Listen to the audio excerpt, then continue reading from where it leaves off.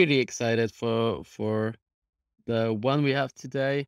So, and a lot of people joining and speaking. As some of you know, I'm currently in Launch House in LA. Launch House is community for founders, and yeah, where we kind of support each other, and as a in IRL component to this community, also a digital one, but the onboarding to the community, spending a week with living with other founders in one of the houses, either LA or New York.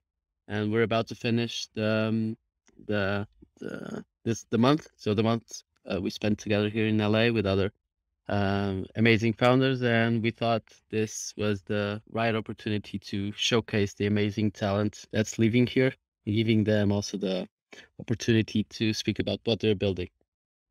The first person that I would like to introduce and kind of call on stage is Carlo. Hi, Carlo. Hey Philippe, how's everything? Everything's it's good. So tell us a little bit more about what you're building and why that important to people. Thanks, man. Yeah, essentially the aim behind Exhort is to give a louder voice to all of the unseen and unheard talent out there. And we do so by connecting them with a more B2B world. So marketing, media, PR agencies, they need a constant supply of just the best content out there. So they don't necessarily care if it's influencer led, which ties in with our ethos. They just need a supply of content that relates specifically to their target audiences every time. And most importantly, that they can get it quickly, which is exactly what we do.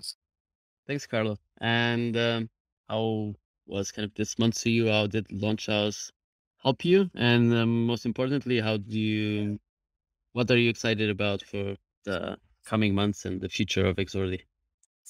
Oh man, I think this month was just insane for everything. Launch House, both the staff here helped so much, but also the environment did. We were able to close some partnerships that tripled our creator count. We went from just over 100 creators more than 400. We also ended up tripling our client wait list, going from just a handful to over 20 different clients in the wait list. And this was definitely facilitated by Launch House, both in the sense that I was able to learn a lot when it comes to the Web3 space, which allowed me to communicate with different creators and convince them to join Exordi, but also allowed me to take a deep dive into the content world and address certain key issues that our clients face and truly convince them sort of what we're doing and align themselves with our mission. And aside from that, it's just been ridiculously helpful to be surrounded by all of you guys that are really smart in different areas and just allow me to problem solve very quickly, move on to the next thing, and keep growing the business.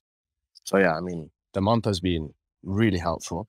Now for the next upcoming sort of months, we have this good problem of having built too much our creator base and client base that we need to now improve the product to be able to handle all of the content transfers and sort of implement our matching algorithms as well.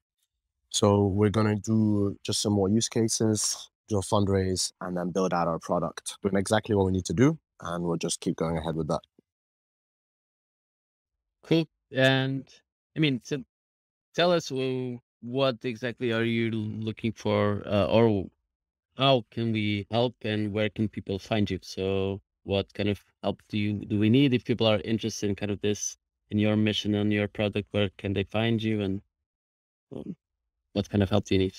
Sure. So finding me, you can either just follow me on Twitter, DM me there. I just got it, but I am being a lot more responsive on it. Otherwise, you can just search our website, which is www.exordiapp.com. Or there's also our Instagram, which has the same exact. In terms of help, help on just structuring arrays is very useful, highly appreciated. And then if anyone knows any talented Web3 developers, product managers, or sales and marketing people, which we'll be looking for to expand our team with, that would also be incredibly useful. And of course, if anyone is down to share their talent and their passions, then just hop on board as a creator. Very good. And two more quick questions. I think the first one is, you kind of discovered a lot more about Web3 this month, and I think a lot of people are going through the same kind of being curious and discovering Web3 now. So, would be your kind of key takeaway or advice um, uh, for someone else going through the same journey? So, either as a founder or just as a creator, kind of dipping their toes into Web3 now. Sure. So I think the important part is to find something that you're passionate about. Web3 is a massive ecosystem, and find something that you're more interested in. For me, it was around the social tokens element and the NFT space. But what I would probably advise, and maybe it goes against some of the tendencies, is don't jump on a bandwagon just because there's a bunch of hype around it. As in, don't jump to NFTs just because everyone's talking about them. Try to see the added value behind them. Try to see how they could improve either your business or just improve your knowledge around them, rather than just simply jumping onto them and buying a bunch because everyone else is doing it. So to sum that up is find something you're passionate about and then try to really see the benefits that your specific interest in Web3 brings, rather than just jumping along the hype train. Cool. So one last question before you go, and that's kind of a very quick one. Who would you invest in if you could? So you could buy their tokens. Who would you invest in? It can be someone from Launchhouse or someone famous or someone that no one knows. I think I would definitely go down the launch house route, and it makes more sense. And I would pick both Jessica and yourself. Jessica is because I don't know, I think she's doing something really awesome, and it's going to be really fun.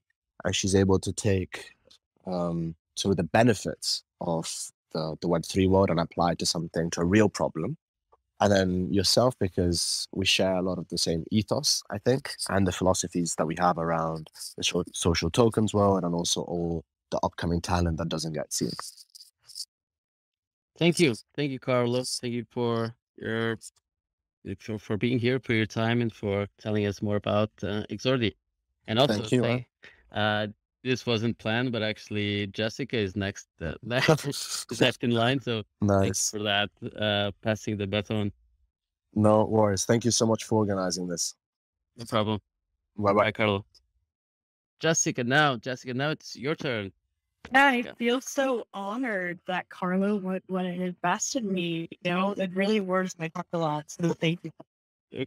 Yeah, no, thank you for being here. So Jessica, I mean, Jessica's just full of energy and full of passion for what she's building. She has been working in the virtual artist world for in the past, which is might be some a new concept for all of you, but this idea of having virtual artists and yeah, and building a fan base for virtual artists seems a bit utopian for now. And she's a super smart and passionate founder that you'll get the chance to meet now. So yeah, Jessica, tell us a bit more about Radia, what you're building, and why you think that will change people's lives. Awesome. Thank you. So, as Philippe mentioned, I'm building Radia. I spent the last year and a half working in the virtual artist space at Spirit Bomb. So Spirit is the world's first virtual artist record label. And when I was there, I was the COO. So spent my year and a half there testing and launching over 15 virtual artists and really got a good grasp of what works and what doesn't. However, we really had one problem, which is the fact that 99% of artists fail. The 1% of artists, human or not, those artists become these multi-million-dollar businesses like a Justin Bieber, et cetera. And when I say virtual artists, I'm talking about an avatar. So if you think of like the gorillas, how they're all 2D characters, you've never seen the humans behind them. And that's sort of the same philosophy with a virtual artist. So, saw that pain point back in November. I'm also a Web3 influencer and, post on TikTok a lot about Web3 and kind of kept hearing the same sentiment in November of hearing, we get NFTs to an extent, but we don't understand why people are spending all this money on them when there's not that much utility for what you could do with them yet. So kept hearing this over and over. And then one day in November, Timbaland launched a big production, which was he was partnering with 4 Bored Apes to launch them as a hip hop group, and thought to myself, like, holy shit, this is where the virtual artist landscape's going. This also solves my audience development problem. So the audience development cost is our largest cost in music business. It can, it's a cost that is so variable and so dependent upon, the artist, the fan base, etc., that it's really hard to predict. Um, and so what I'm doing is, these NFT collections have little to no utility for most of the time. Their business model is the mint and then the secondary sales. So they're creating this huge IP, in my opinion. Board Ape Yacht Club would be like the new Disney. So what I'm doing is I'm taking these NFTs, so like a Board Ape, a Doodle, an Alien Friend, etc., and then building them as a virtual artist. So taking the 2D image, putting it in 3D, and what I'm doing next is then developing interactive experiences around them. So trying to build what the future of concerts will look like in Web3. Um, so why I think this matters is because we're living in a world where, you know, tokenization of everything will soon come about, but also the fact that NFTs just don't have a ton of utility right now, and trying to help change that.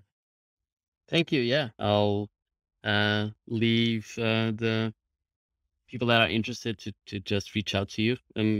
Yeah, Speaking of that, what's the best way for people to get involved with Radia and what you're building and helping out if they can? definitely. Follow Radia on Twitter. I haven't done much with the Twitter account yet, but it's Radia_world. And then as well, we have a landing page where we're doing signups at radia.world. That's the address. We'll be launching a Discord within the next month or so to start building out our community. So also be on the lookout for that. But if right now I'm hiring a social media intern, a community management intern. So if anyone is interested in that or knows someone that might be, please send them my way. Good. Yeah. Uh, Maybe there's someone listening that can help you there. Also, I mean, follow Jessica on TikTok for some Web3 tips and advice, especially for the people entering the space. Um, what's your TikTok handle, by the way? I mean, there's a link probably My in your profile, right? Yeah, my TikTok is Jessica E. Lawson. Cool. So yeah, I think we're the last question, the same I asked Carlo. So who would you invest in if you could? Can be a artist, can be anyone. So who would you like to buy some of their tokens? Okay, I gotta say Carlo, not because he said me, but because his business just has so much traction already, and all he really needs is capital. So, like, this is a good place. Then, additionally, you know, he could pitch my business as well as I could, and is just like really quick to pick up on things, is like a fast thinker. And, he's only 1 year out of college and he's accomplished so much. So, I would bet all my money on him. Mhm. I agree. I agree. We will all buy some of Carlo tokens soon. Thank you, Jessica. Thank you so much for your time and for sharing the beginning of your journey, which I'm sure will be a very successful one. Up next, we have Steven. He's actually very close to me right now. So hopefully that doesn't echo here. But yes, Steven is also building, actually also related to music, like Jessica, building a music hub to pay songwriters what they deserve. He'll explain more. It also has a very interesting career journey, um, which maybe we can get a bit into as well. He's done a lot of work in finance, worked retail. Now he's a founder. And like many people, many of us, and maybe many people that already launched their token at Helm Protocol, they actually have very like a career that has multiple threads, and they experimented with multiple things, and that's kind of why having supporters and token holders actually helps you kind of do those reinvent yourself in that career. But yeah, um, focusing on Stephen. Stephen, Hey there. Thank you, Philippe. Yeah, I'm gonna really have to work the mute button here to make sure we're not echoing. And I'm really glad to follow Jess. Jess and I have sat next to each other for the last month and kind of bounced ideas off each other and worked in the music space. As she mentioned, she's doing a lot with NFTs. I'm a little bit more, I would say, working just with regular payments right now, and we'll eventually get to NFTs.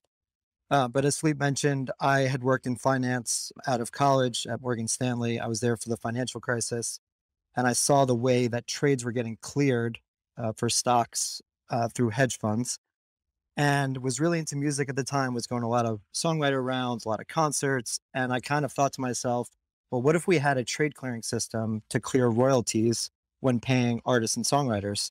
And as I kind of went down the rabbit hole, I saw that songwriters were really struggling.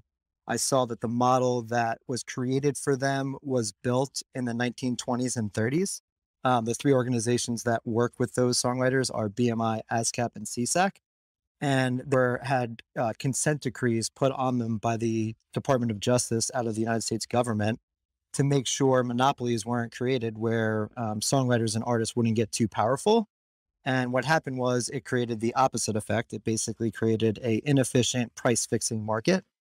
So, I kind of found that problem out and had that passion for music, passion for songwriters, and said, okay, this is something that I can work on. And it's something that I'm really going to be in it for the long haul.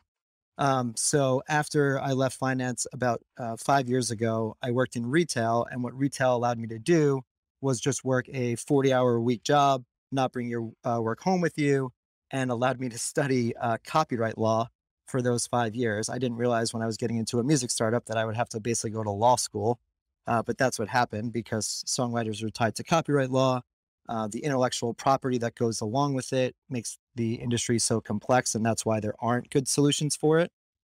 So that's kind of where I began 5 years ago, kind of just researching the market, doing a lot of informational interviews, starting to build out an MVP, and basically got it to a point about 2 years ago where it was kind of ready to take off. It really wasn't. And then the COVID pandemic happened and it shut down all of live music. And at first, I thought about pivoting. I thought about looking at live stream. I thought about a couple of other different avenues. But the more and more I thought about it, I said, no, wait a minute. I'm just going to keep pedaling here during the shutdown and be a solution when we come out of this. So now, hopefully we're past a little bit of the Omicron surge. We now have venues kind of opening their door again. We have songwriters. Hopefully we'll get back out on the road. So this is a great time to, kind of relaunch Sandcash and work with music venues. So the ones who have to pay for these antiquated licenses and the beneficiaries of that, which is the songwriters. So what my platform does is we basically direct license with the songwriters to the venues, and we can kind of clear the money from that venue, the songwriter, a lot faster than the current lead time. The blanket license that I mentioned with these other organizations, by the time they get through all of the money and data, it can take up to 9 months. So if you're working a job and someone said they were going to pay you 9 months later, I think you'd probably, leave that job. The thing with songwriters is they're so passionate about music that they're willing to work other jobs, whether, they're going to be a waiter or they're going to do service jobs just so they can keep writing. And it defeats the purpose because if they're working all those other jobs, they're not spending time writing better songs. So if we finally paid them, we would give them a living wage, and that would allow them to write, to co-write, to write better songs, to earn a living. And that's kind of the goal of Sandcash. Yeah, thank for that. I mean, it's crazy, it was crazy for me to understand all of the inefficiencies that, yeah, there are in this business and uh, what you can do and to help all these people. Very exciting and then to hear. Um, what can people kind of find more about Sandcash? How can they help? Where do you need help? Yeah, I would say in terms of finding us, sandcash.com. I think it's kind of helpful to look at the website because there's a lot of education that needs to happen in this space. A lot of people don't know that a lot of artists don't write their own songs. A lot of people don't know that venues have to pay licensing fees on top of, running the businesses that they are. Obviously, they've had less people come through their doors as capacity limits were implemented and mask rules. So, it's really tough to be a venue owner, whether they're a bar, a restaurant, or a concert hall. So if you go to sandcash.com, we kind of educate you on that. We also talk a little bit about how we're going to solve, the concert industry. And then the last part is the journey of the songwriter, which again, most people focus on the artists, whether it's, whether they're touring or they sign big deals with brands. And a lot of times the songwriter who wrote the song for those artists are kind of getting ignored or not getting the money they need. So we kind of highlight that on the website. We also have a Instagram account, sandcash.inc. She was a social media intern for me, and now she works for me as a contractor. She's done a phenomenal job over the last 18 months to build out that Instagram account for us. So really getting that going. And I would say those are the two main ones for us. So yeah. Okay, thanks, man. So the last question I've been doing everyone. So who would you invest in if you could? Yeah, I mean, I guess we're creating a theme here with the people on the call. But as you mentioned, being someone who's been in a career for 15 years, bounced around, Philippe, I'm kind of tired of updating my LinkedIn. So Talent Protocol is super attractive to me, and I really like what you're doing. Again, to echo Jess, not just saying that because we're on the call here. And then my two my cube mates, Jess and Carla, who are on these calls, we've been up every morning working next to each other. So to watch both of their companies grow, when you kind of watch the entrepreneur put their blood, sweat, and tears to it every morning, we obviously are a very social bunch at the house, but there's no excuses. They're getting up at 6, 7 o'clock in the morning every day. And when you want to invest, I think you want to invest in the people, and seeing both of their work ethics would make me a believer to invest in their companies. Thank you, Steven. Thank you for sharing all of this. And now we're moving on to Alicia. And hello there. Hi, Felipe, and good afternoon, everyone. Thanks for joining. I'm hoping to share a little bit about myself before diving into closed round. About me, I am a first generation founder who has had a 360-degree view of the venture ecosystem, from venture associate at Techstars to being a platform lead at an early stage fellowship called Day One, and now as a member of several different startup communities. It's been quite a ride to just watch this ecosystem grow and evolve, which has led to what I'm building today, building the operating system for the future of what venture. Now, people always ask, what exactly does that mean? Venture capital is changing. It's upgrading. There are more investors than ever before, different types of investors, angels. There are more scouts than before. There will be more solo GPs than there have ever been, and more founders from all kinds of backgrounds are entering the venture playing field. Yet the industry relies on legacy systems and closed networks, and this has kept innovators out and leaves missed opportunities for investors today. The system is just upgrading and evolving, and I don't think that we've kept up. So it's time to upgrade, starting with the top of the funnel, which is typically the discovery piece. And that's what we want to start with, is a discovery experience for both investors, founders, and communities. And in partnership with the venture communities that you are all potentially a part of, who are already supporting you and trying to amplify you, we want to help level the playing field structurally. So if you're thinking about raising venture this year, definitely follow us on Twitter, close_round. We wrapped up a private beta last year to test our tech and make sure everything is kind of working. And we'll roll out to all of you to support you in your raises at the end of Q1. So hopefully you'll join our waitlist to be a part of the biggest structural upgrade venture has seen. Thank you, Alicia. I think you kind of also answered the question about what help do you need. Want kind of people in your wait list so they can test your product soon. And what are you excited about the future of investing? So there's a kind of a trend here with Web3 and all that, which is kind of democratization of investing. I mean, it started with the crowdfunding and kind of Kickstarters, and then Robinhood helped a bit, and now Web3 is also making this a lot more open. And a lot of startups and Web3 projects nowadays, instead of having a cap table of 10 or a few kind of investors, they now have thousands. So how do you see kind of this kind of trend of Yeah, everyone, no, that's a great almost question. everyone being an almost everyone being an investor in some kind of project or some kind of innovation. Exactly. We think that there's going to be people who are, everyone can be an investor. What we're trying to do, hopefully, is connect the right investors to the people who need the investment, um, no matter what that looks like. So down the line, if we think that organizations like Republic, WeFunder, Party Round, all of these can be partners, and how you actually complete your transaction, we want to leave up to the entrepreneur, whether that's, oh, actually, we're gonna go the DAO investment route. That's great. We want that too. But it's how do you get in front of and meet the right individual that is excited about what you're building. That's the piece that we want to tackle today. Yeah, and much needed piece. So yeah, the last question again about investment. So who would you invest in if you could?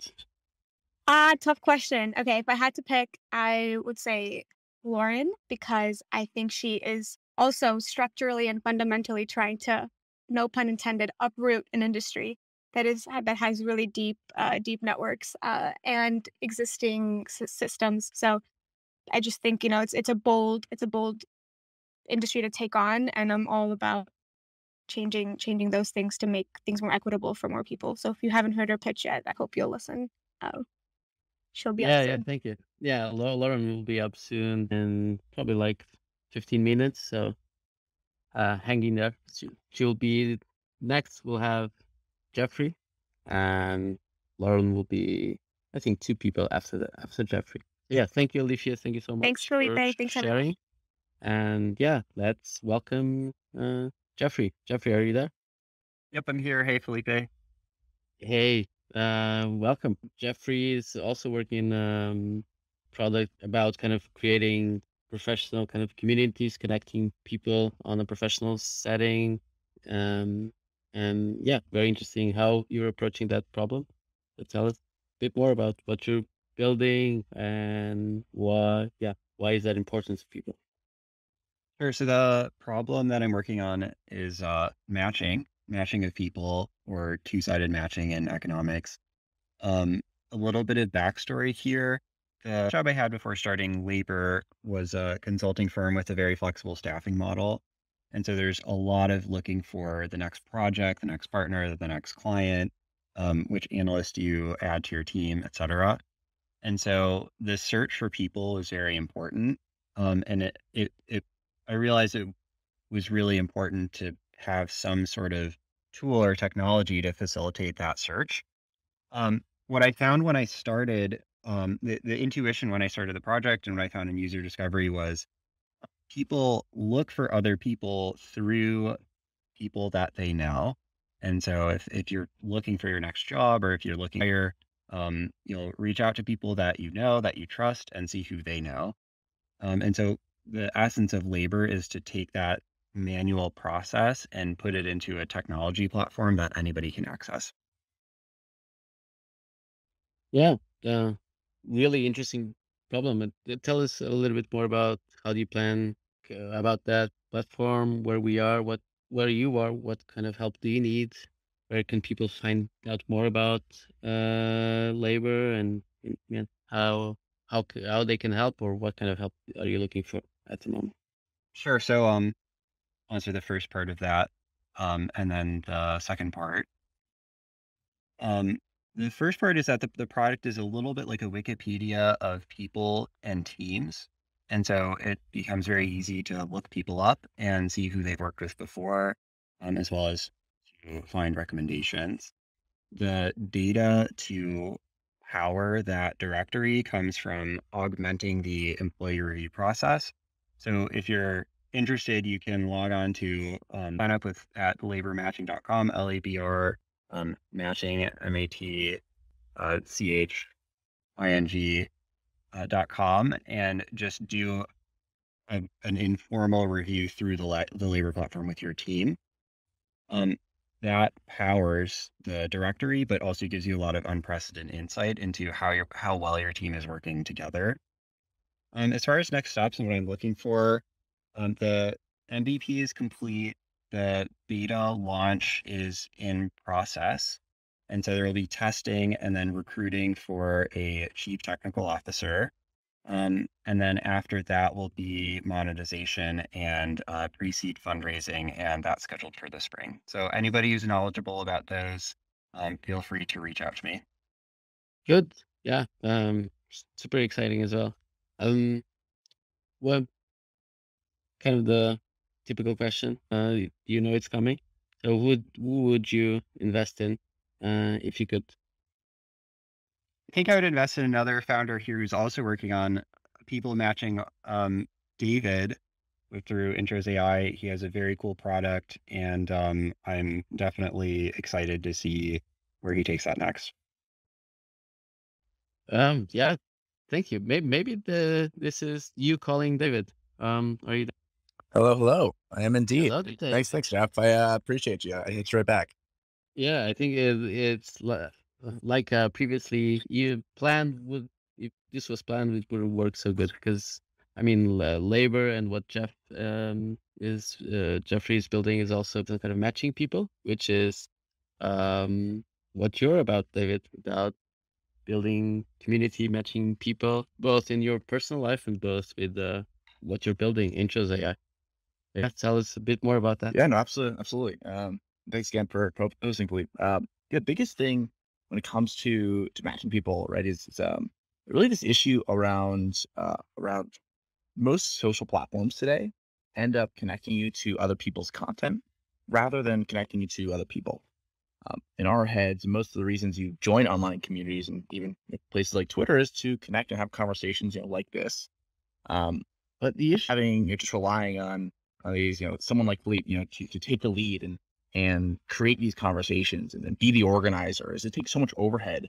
But imagine if based on your schedules, based on based on the things you're interested in, you could get a text like, hey, here's 3 or 4 people that you should have a conversation with. And we almost organize it for you. So we're thinking a lot about what it looks like to be this a few ways of thinking about us, but almost this chief introduction officer for online communities. Happy to paint a better picture of that too and share some use cases. But yeah, as Jeff's talked about in the past, people matching is one of the largest issues we have, and it's arguably one of the largest issues that leads to loneliness. Right? If you don't have people in your life you're friends with or meaningful connections, then why what's the purpose of life? Right? It's like one of those things where it's so fundamental. Yet most platforms today just don't even think about it.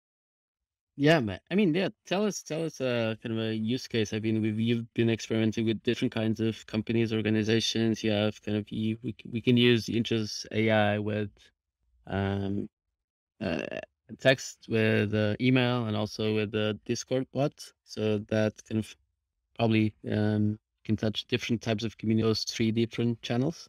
Walk us through a use case that you like. Yeah, one of my favorites is co-founder matching with First Round. So First Round VC, they have a almost talent network of sorts, and the way they've used Intros is they match people for potential co-founders based on similar skill sets or compatible skill sets. So you're an engineer and you want to be a designer or someone in biz ops. Well, the best match for you is someone who's a designer in biz ops and needs an engineer. So that's a type of question we've created that leads to more meaningful matches.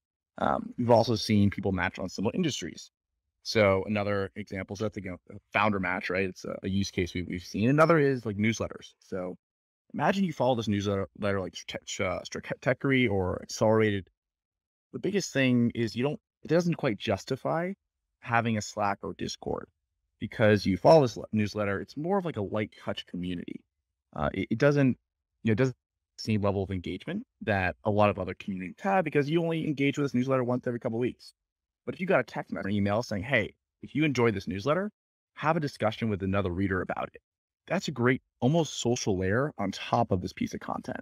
I think that's what's really exciting about this. It's because we don't have our own platform that you download, you just live in your text messages. We can enable these new types of experiences that really don't have the same limitations that requiring someone to join a Discord server has. First Round we covered, a newsletter, and even universities. There's a University of Chicago uses us because they have a bunch of students who defer admission every year. So they're like, you know what, I don't want to go to school yet, but maybe next year. They realize if they have their students make friends with each other, then they have a higher chance of actually accepting admissions. So it's a lot of cool scenarios that we've experimented with, and now we're excited also about the DAO space. So I can go into that, but we've experimented a lot over the last year, and now we're at the point where we just raised our pre-seed, and we're really just doubling down on figuring out which types of communities work best with intros, and what use cases we're most excited about. So this bunch, and we still got to figure out what's best. Yeah, thank you. I think that was very helpful to understand what you're building. And yeah, one thing that I was thinking is that when we think about community building these days, we think about technology, we think about Discord, we think about adding more layers, adding more features. And it's very interesting to see what you're actually doing is removing those layers and that friction. So using the technology that doesn't feel like technology anymore, kind of text and email, and making that seamless and making, yeah, just connecting people. And it feels a bit like magic, and people don't have to put in the work or understand a new tool. It just get magically matched with someone that they yeah, can connect with. But yeah, thank you so much for that. So last question would be, who would you invest in if you could? What person would you I invest in? think And it can be anyone in the world. Yeah. yeah, if I could invest anyone, I have, I think little bias with Jeff. So but I think you already heard Jeff's spiel. So Jeff's for sure in the same matching ecosystem. But I'm really excited about Jess's. Jess with the concept of having turning an NFT into a creator. And the reason I'm so excited about that is really just this idea of having the distribution for the creator all figured out. If you go to an existing community and then you create an artist within that community, every member of that community is going to be supportive of that artist. Thank you, David. Now gonna move on to Lauren. Lauren, I mean, Hello. hello, Lauren. Hello, There's Philippe. you've been mentioned. Some people Alicia, that said, thank you. Alicia, you already have a potential investor in in you and your career. But yeah, I'm also very excited to have you here because what you're building is also very inspiring and exciting, and I want everyone in the world to know about it. So yeah, tell us about first. I think the problem you're trying to solve, which a lot of us can relate to, and also how Yeah. you plan to solve it. Thanks. Thank you, Philippe. So the problem, right now when it comes to where you live, you have two choices. You can either buy a whole entire house, the whole thing, even if you're only going to live there for 5 years, you have to put down this expensive down payment, 30-year commitment. It's pretty high barrier to entry. If you don't do that, your only other option is to light all of your money on fire every single month when you pay rent. That's it. Roots is the name of the company that I'm working on. We're creating something in the middle where you're able to pay rent on a monthly basis and earn equity. You're able to enjoy the freedom and flexibility that I believe our generation wants in terms of, being able to move from city to city as we wish without having a serious long-term commitment to our location. But we're also able to benefit from the financial benefits of ownership. I think that our generation, we want to be mobile, we want flexibility in where we live. But if we completely forego ownership in order to do so, we'll be actually detrimental to the financial health of our generation. We need to have flexibility within where we're living while being able to benefit from home equity and the appreciation of that equity over time so that we actually have an opportunity to build wealth. Yeah, I mean, super inspiring, both the goal and the solution. Yeah, but tell us a bit more kind of concretely what you see kind of your next steps to be. What kind of involvement would you like from people? I don't know, people listening to this, other people, what kind of help? Where can people find you? Where people can sign up to be the first Roots home? Yeah. So actually, as of Friday, our membership applications are open. If you're listening to this, go to roots.homes, check it out, apply for membership. Our first properties are going to be between Los Angeles, Las Vegas, and Austin. We, again, believe that mobility is the future. So we'd like to have a presence in multi-cities from the start. That is core to our values, that we provide the flexibility that today's renters really want to have. So we'll, whether you're in LA, Vegas, or Austin, or if you have your sights set on being in one of those cities in the future, please do apply to membership so we can keep you updated on the properties that we are getting into. How else can you help? Well, we're hiring for quite a lot of roles. Probably, my favorite role that we're hiring for right now, or the one that, if I were applying to Roots, I would be most excited about. What we're calling the concierge within Roots. Roots is going to be a very premium experience. It's kind of like a white glove experience in the way that we work with you. There are certain points as a renter that you have to interface with someone, signing your papers, onboarding into the home, and when you have a maintenance request, all of that. And with Roots, you will have a really easy to work with concierge where you can just simply text, hey, the garbage disposal is not working, and the concierge is on it. You don't have to worry about that again. Now, it should also be so much more than that, than, just somebody that you can text when you need something. This person, they're going to help you out with like an Uber Eats gift card on move in, because we know that moving in sucks and you don't want to cook dinner that night. We'll hook you up. We know when it's your birthday, we send you something. We're here to take care of you. You're really a part of the Roots family now. And we want to make you feel super special in our company. And so this concierge role that we're hiring for, this person has a really incredible opportunity to build out an entire HOS strategy for a company that wants to make people's lives better. If I were looking for a job, I would probably consider applying for it. Anyone who is absolutely obsessed and loves creating wonderful experiences should apply. Anybody who comes with a background from American Express, Disney, or Apple should absolutely apply. Hospitality is so core to those companies' values, and I think that they would translate well into the ecosystem. If you'd like to learn more about open roles, we have a thread pinned on our Twitter right now. It's Roots Homes _ ROOTS Homes _ at the very bottom of that thread, there is a link to a Notion page that has all of our open roles. So you could go check that out as well. Thank you, Lauren. Thank you for sharing. And the last question that I have for you, which is, who would you invest in if you could? Yeah, this is easy actually, because last night I actually asked him if I could invest in a bitsy teeny tiny check, and I've never done anything like that before. His name's Christian. He has not been talking here. I'm ashamed that I actually don't remember the name of his company and tell you now. But if you want to know, please reach out to me, because I'd love to connect you. Christian is working on bridging community banks. Sencha is the name. Sencha. Will you spell it for everyone?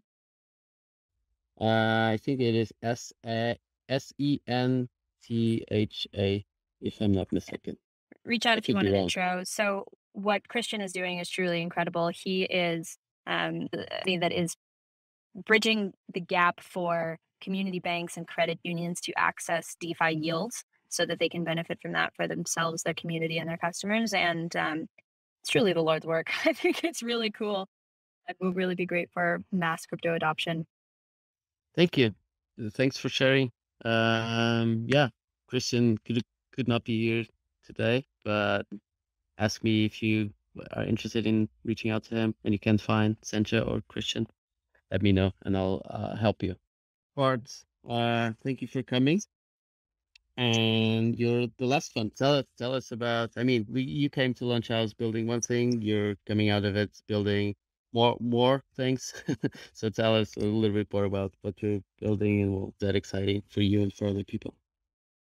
Awesome, Philippe. I came to Launch House building automated hydroponic systems for microgreens, which essentially just means growing microgreens using a water-based medium instead of soil, and automating it as much as possible so people can just plug it in and have greens growing for themselves really conveniently. And we want to sort of scale that production so people have access to these healthy, local, sustainable things. And as they, basically just target people who want this, it's really nutritionally dense, and make it as easy as possible for them. And then the other thing I started working on while at the house was NFT memberships for sustainable real estate development. So a similar overall mission to focus on sustainability and get sustainable development done so that people can have access to green housing. And we want to target digital nomads first who want to live bi-coastally, for example.